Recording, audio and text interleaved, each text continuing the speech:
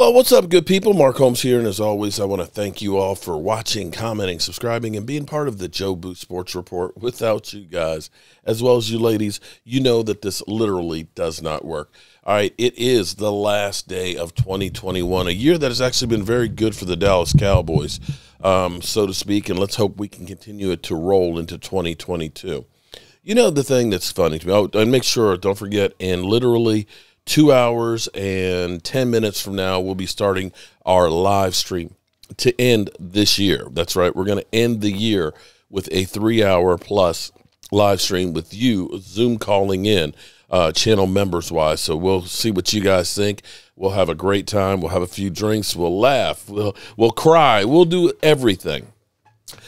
Speaking of laughing and crying, you know, it's amazing how everybody in the Cowboys suck.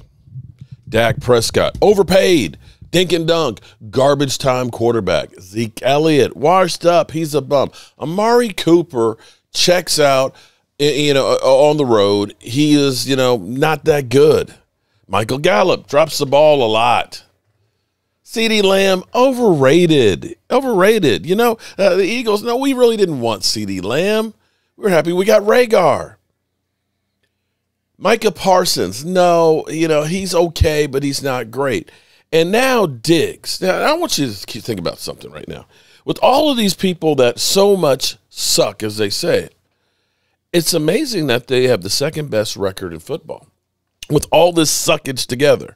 You know, I guess they figure with all the suckage together, they're going to be great. Kind of like Kmart and Sears. When they combined each other, of course, two losing franchises, of course, they made a great franchise, didn't it? Oh, they're both out of business now, aren't they?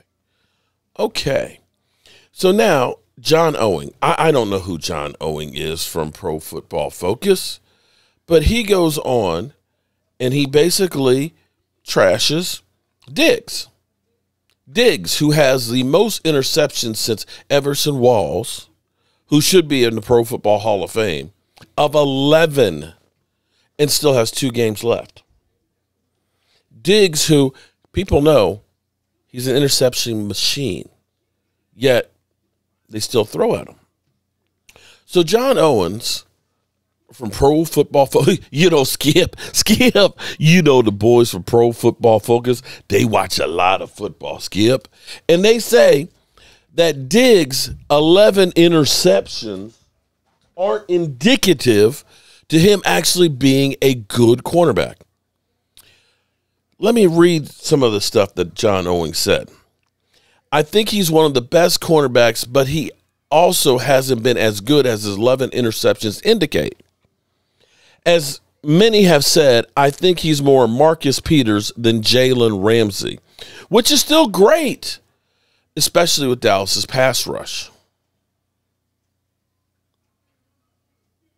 The fuck?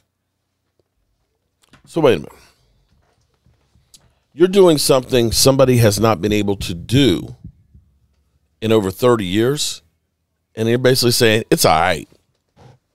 You make it sound like getting interceptions, everybody gets interceptions, or that interceptions aren't game changers, takeaways. The biggest statistic in football is winning the turnover battle. That can make the difference between winning and losing. And that somehow he's just lucked into getting, in not even 2 seasons, 15 takeaways. 15 takeaways. I was actually pointing out to you guys yesterday, or maybe yesterday or the day before, that the Dallas Cowboys as a team haven't had 11 interceptions since 2014. He's had it in 14 games. That's incredible. Richard Sherman, one of the guys we looked at and said, man, he's great. He had 8 twice. And so I'm just going to try and humor this a little bit here because I want you guys up here. This is John Owning. Like I said, I don't know who John Owning is, and I'm going through here. Big fan of Diggs. Wait, let's see. There's a couple more. I thought there was a couple more because this is actually on his site. I think he's one of the best young cornerbacks, but he also has not been as good as his 11 interceptions. As many have said, I think he's more. Okay, I read that one. I just want to set my record straight on my personal opinion of Trevon Diggs. He's a very good cornerback who has elite ball skills and contest ability, but whose aggressiveness and tenacity to freelance can be used against him. He's physical in coverage, but doesn't carry over on the run. So I was thinking about this, and I pulled up Jalen Ramsey's stats.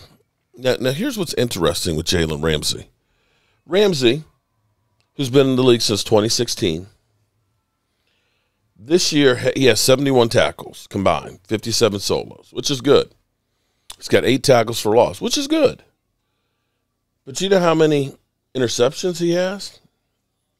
He's got 3 on the year. You know how many interceptions he has in his career? 14. In his whole career.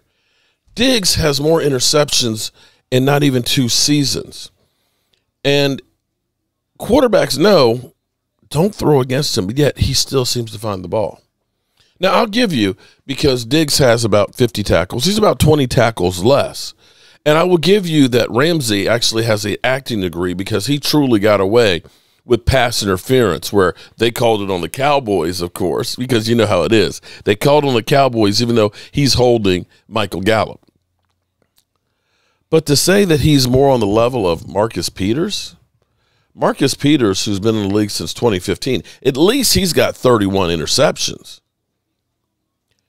And tackles-wise, he's got 52 this year, which is exactly the same as what what Diggs has.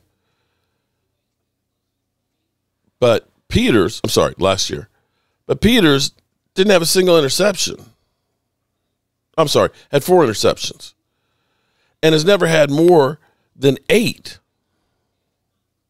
Now, I'm not ready to say that Diggs is, the Darrelle Revis of football yet, where he's a lockdown, shutdown corner.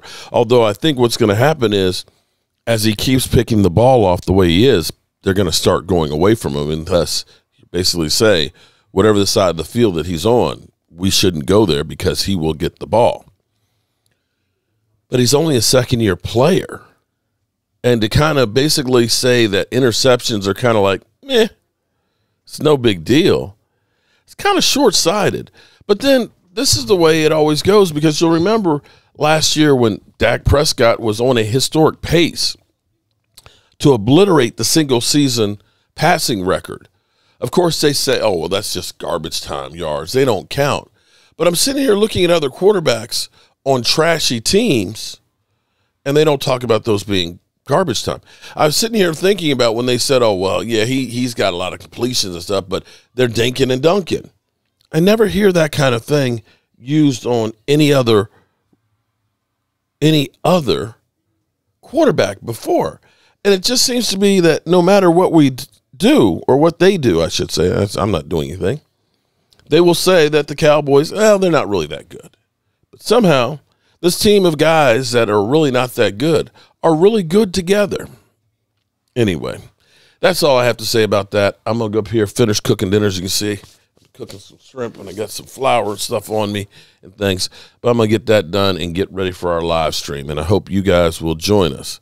And remember,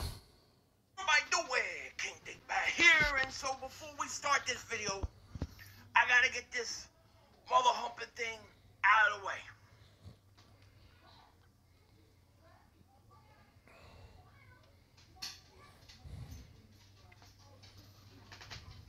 Mark Holmes is my daddy.